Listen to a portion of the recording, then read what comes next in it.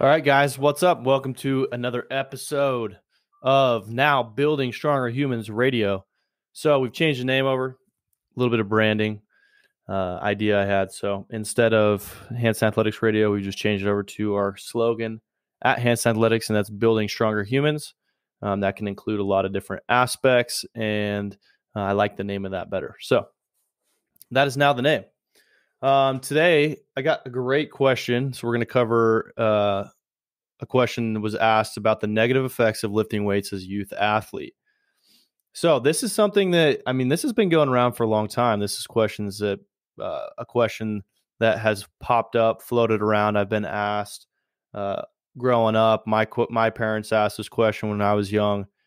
I think there's some sort of tall tale that lifting weights as a young athlete, a youth athlete, or before a certain point in life is bad for you in terms of it seems to always be stunt your growth or growth plate damage. That tends to be the most common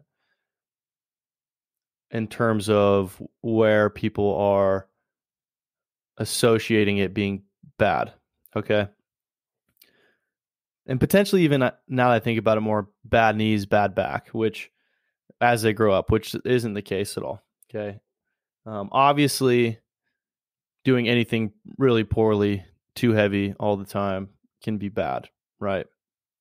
So we're going to dive into some things to look for / answer this question. So what's important with youth training is that it's appropriately structured. So the training needs to be created for a youth athlete. Okay, you don't want to just go online and grab a program that from someone that wrote it for usually it tends to be a high level athlete that's in their 20s and 30s and implement it with your kid. You don't want to grab a CrossFit program off online that your gym uses.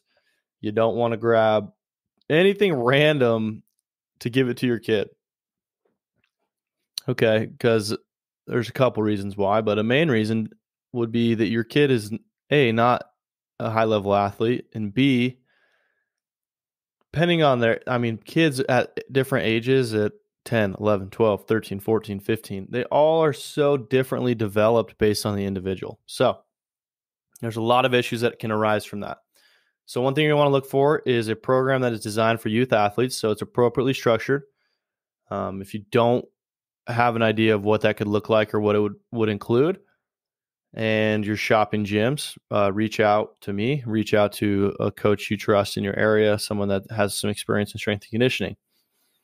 Number two is the implementation of that program. So taking something on paper and then implementing it correctly in person with athletes. That's going to be hard, right? For some people in terms of that's the problem is you might see a program online for an elite athlete, and it's calling for, let's say you have a program with percentages in it, right? Most of you guys that have followed some sort of training program before, they have percentages. Okay, that's an easy way for people to write things. It's not how I write things really ever anymore because it's too subjective. So if I tell you to lift 80%, there's no way, even an athlete in high school, okay, high school athletes, middle school athletes, none of these kids / adults are developed enough to actually run a program or to actually lift a barbell at a true 1 rep max. A lot of them don't have the background with lifting. Okay, there's maybe a select few kids that have been training in a good program since 8th grade, and now they're a senior in high school. But for a majority of those younger athletes, percentages are totally not the case, okay? Because they can't hit a true 1 rep max. They don't have the skill. They haven't developed the ability to lift weights well, okay? It's just like if you were going to put them you're like, oh, I want my kid to play football. I'm going to throw them in a high school varsity game first thing, okay? They don't have the prerequisites to step in that situation and be successful. So they're never going to actually get a true 1 rep max. Okay. Number two is these kids are growing and changing so often, and they're not sleeping as well. They're not eating as well as they should. it's going to be fluid. It's going to change based on the day, really, or what time you're getting them at. Did they have practice earlier in the day? Yada yada yada. So percentages are a lost. It is not effective unless you have either a highly trained elite athlete, and that even goes with Olympic weightlifters or anybody, even strength sports. The percentages don't work. You need to, unless you are a very select few, they are not going to work for you. You need to go off how you feel that day and maximize what you have each day as you come into the gym. So rep ranges, I think, are more beneficial when you implement a program like that. Work to a challenging 3 for the day, work to a challenging 5. A coach that's worth his salt will know a 5 and a 3 are going to put them somewhere. If you really want to be stuck on percentages, it's going to put them in a certain range, typically, of a percentage of what they could do once based on whether it's a 5 or 3 rep. Okay. There's pretty good ideas of where that leaves your athlete at. Okay. So don't throw a program at them with percentages. They're not ready for that. It should go more off fill every day. And then let's jump into the next part is this saying of the weightlifting weights being bad for youth athletes. It's been studied it's like literally been debunked so many times, but nobody has looked into the studies and followed people actually scientifically getting a group of people and testing this on youth athletes and having the whole scientific theory practiced out, go through, look at different populations, get randomized populations, and whatnot. And it does not cause these things that people are saying it is. Okay. So it's studied. If you want to look it up, please, because it's not true. And one thing it can do for your athletes is it's going to increase their capability. Well, let's just put it this way. So a phrase we use at the gym is accelerated adaptation. So what it's going to do is it's going to help these kids progress physically, obviously, but also neuromuscularly. So their neuromuscular coordination, their ability for their brain to control, we'll just break it down to their ability for their brain to control their body. Okay. When they think about doing something or they need to find stability through movement, exploring ranges of motion. Those are all things that need to be developed, and it happens over time through puberty and through being exposed to different things.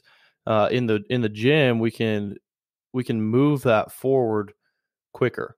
So by using external forces, using weights, using different types of drills, you can help accelerate the adaptation or the development of that for the athlete. So there's a lot of different things that more than beyond just getting strong or putting on muscle, that having an appropriately structured program is going to help these athletes do. It's pretty insane how much progress they can make so quickly. So now let's jump into what will actually hurt your athletes, potentially hurt their growth plates, potentially cause an injury that would keep them from growing, to have injury down the road, yada, yada, yada. See this all the time. Playing too much sport and practicing. Okay. It's pretty insane. I would say I have a handful of athletes, young, like let's just say 7th grade through sophomore in high school, that play over 100 basketball games a season. Okay. And that's not to count the other 2 sports they're playing. So let's just use that one sport, 100 games. That's insanity. Okay, guys, it's crazy. Okay. The professional athletes, like, they should not be playing as much as a professional athlete. And you know something you're not going to see at the professional level when they are playing that many games is these kids are playing these many games, and then at practice their coaches are still running them. Their coaches are running them, conditioning them, punishing them with exercise, yada, yada, yada. So they're playing full speed sport, over 100 games a season in just basketball. They're also being conditioned by the coach because they feel like they need to be in shape. Okay. Your youth athlete is running and playing sport more than a professional athlete. If you went to a professional athlete practice, if you were to go even to a high level, even if you go to a college practice, a high level college practice, those coaches are very aware of the amount of work they're doing with their players when it comes to exercise, running, and things that can beat their athletes up. Okay. Man, you're not going to show up to the Golden State Warriors practice and they're just running their athletes. Okay. That's not how it works. Okay. So at this lower level, these coaches are just not aware of that. And they're playing that many games. They're running their athletes. They're not aware of what their athletes been doing throughout the entire day. Okay. There's some athletes that are doing extra training, like kids that come work with us. There's some athletes going to other spots. Like by the time they get to practice, they could have already had an hour to an hour and a half of physical activity before practice. Okay. That is where kids are getting hurt. Okay. That's where you're seeing the overuse injuries. So kids are hurting their growth plates.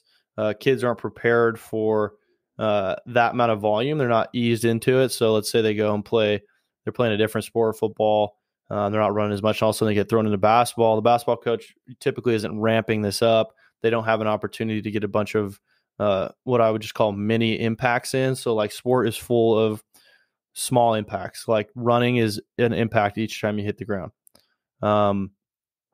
It's just full of it. Okay. And if the athlete is not built up to that correctly, that's where you start to see injuries. They run poorly. They haven't had coaching. They heel strike. They have shin splints now. Their knees hurt.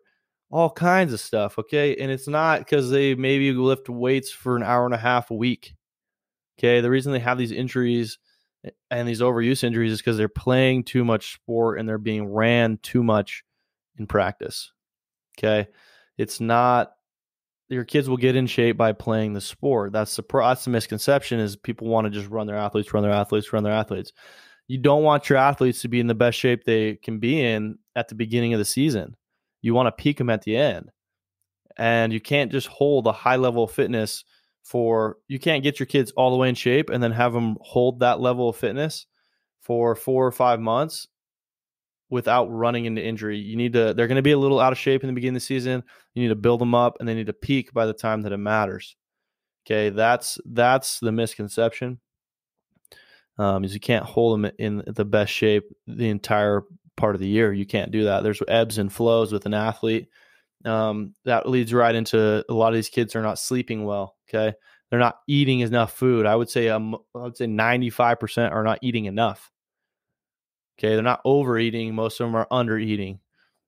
So when you're under eating, you have poor sleep, you're practicing too much, and you're playing too much sport.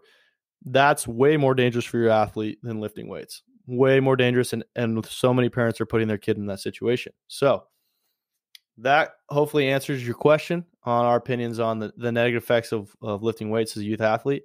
They're under a coach and a supervised program, pretty much zero negative effects of lifting weights. Just make sure you're working with an intelligent coach. Okay. Ask them questions, ask their background, ask their education, ask their own personal experience with training, with sport, whatnot. Okay. Ask your friends, ask people that go to their gym. You need to do some digging before you just take your kid into a program. That's important because you need to actually understand the background of the people. You might have a coach that looks really good on Instagram and they've only been coaching for 5 months and they're doing drills they see on Instagram and they're trying to train 12-year-olds like they are elite athletes. And excuse me, that's a problem. So you need to look into this, look into the background, ask the right questions. Okay. It's hard to tell sometimes up front with social media who's been around the block. You want to look for experience and people that have worked with a lot of different athletes and really understand how to train an athlete versus just generally lifting weights. Okay. There's a lot of different little nuances that go into it, and it's important to do that research. So if you guys have any further questions, send them over. Check out the Instagram, Hanson Athletics. My personal one's Coach D. Hanson. I throw up question bubbles almost every day. Drop any questions you have in there, and the good ones will make it to the podcast. and I'll answer every one of them on my story. I appreciate the support. Make sure to check out our Wake Your Ass Up coffee. Okay. That is on our website. All of the proceeds go to a scholarship fund for our kids that come in the gym and kids that can't afford it. So we find ways to supplement their ability to come into the gym, get them in for sessions. Keep an eye out. We are moving in March to a bigger facility. We're going to have some pretty cool stuff coming up. And I appreciate the support. Again, I hope you guys have a great day.